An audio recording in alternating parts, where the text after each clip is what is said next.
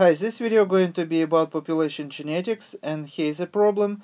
If the forward mutation rate of dominant allele into the recessive allele is 5 times the reverse mutation rate, what will be the equilibrium frequency of the recessive allele be?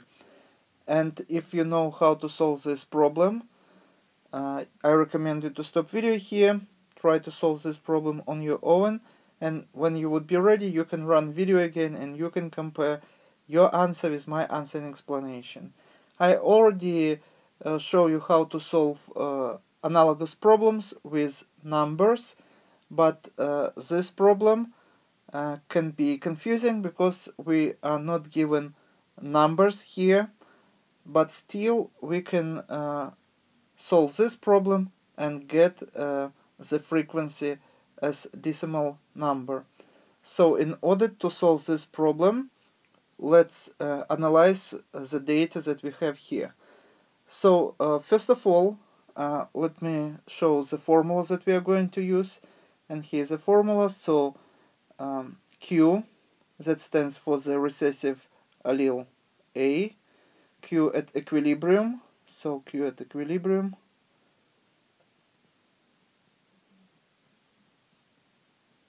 would equal to U, and this is forward mutation rate divided by U plus V.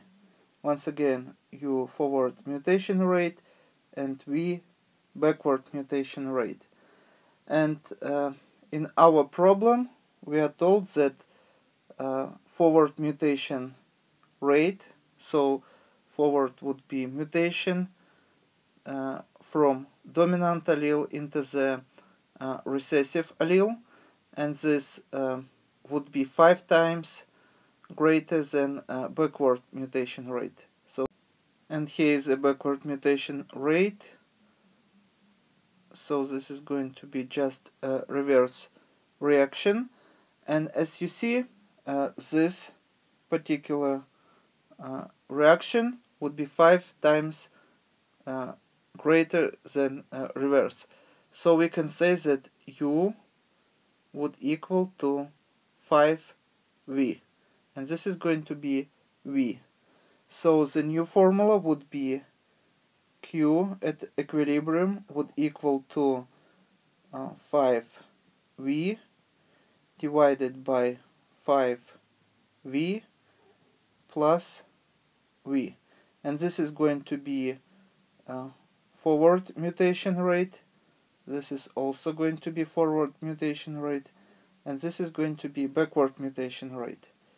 And as you see here on the top, we are going to get 5V divided by 6V, and we can cancel V, so common elements, and what we are going to get here would be 5/6, or as a decimal this is going to be 0.833, and this is going to be our answer. So you can give answer as a fraction or as a decimal number.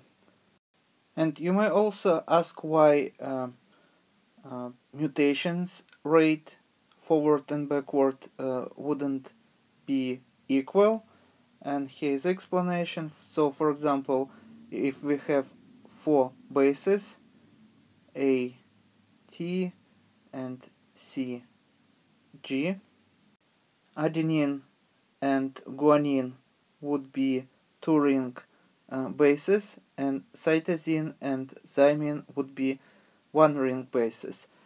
And when we have substitution of one purine base with another purine base, this can be adenine can be substituted with guanine and vice versa. And when we have a substitution of pyrimidine with another pyrimidine, we call such a substitution transition. So transition. And also we may have transversion, and this would be reaction when we would have substitution between one, for example, adenine and cytosine. So 2-ring base would be substituted with 1-ring base. So purine with pyrimidine. We also might have such substitution like this one. So also purine with pyrimidine and vice versa. And we also might have such substitution and such. So as you see, there is twice as many transversion reactions and substitutions than transition. So this is going to be transversion.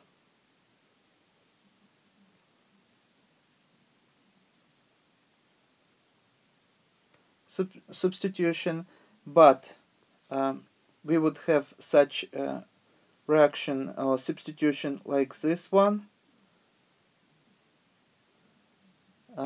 much more frequent than transversion. So this also substitution would happen at much higher rate than when we have such substitution where we have one, for example, purine changed with another pyrimidine. And this explains why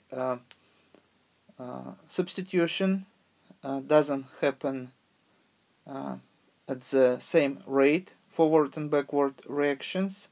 And also, as you remember, all the proteins are coded in triplets, so it can be 3 bases, for example A, T, and T.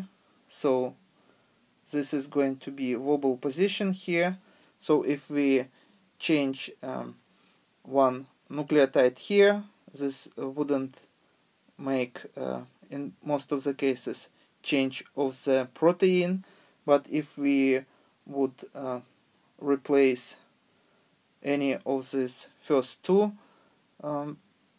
nucleotides, this would lead to mutation in the protein sequence. So we have, as you see, some preferences between some substitutions. So some substitutions happens at much higher rate than the other, and also fitness of the organism with different mutation can be different. For example, if we would have this recessive allele, and this would lead to less fitness of the organism than dominant allele, we would have this allele to be eliminated from the gene pool. So generation after generation, we may have accumulation of one type of mutation over the another one. And this is all for today. Thank you for your attention. Please subscribe for my new videos that I post almost every day. Thumbs up if you like this video. Please write your comments, questions if you have any. And see you in the next video. Goodbye.